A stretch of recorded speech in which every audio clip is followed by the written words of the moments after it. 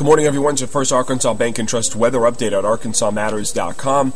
Looking at rain this morning in eastern and southeast Arkansas. Monticello down toward El Dorado, left over from yesterday's storms.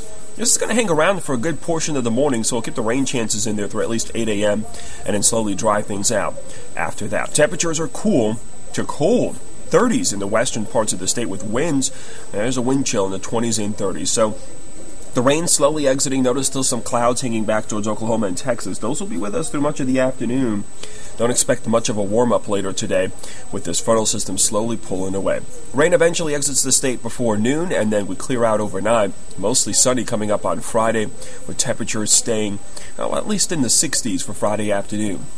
Temperatures today, 50s and 60s out there from Little Rock down toward Hope, 50s to low 50s in the northwest corner of the state with strong northwest winds. And the weekend is looking a whole lot quieter. We'll have a forecast for that. And, of course, a look at any other storm systems that could be affecting the state. That's all coming up on KRK4 today and Fox 16 Good Day throughout the morning. Look for updates on my Facebook page and your extended forecast right now at ArkansasMatters.com. Thanks for making KRK4 your weather authority. Have a great day, everybody, and a great weekend.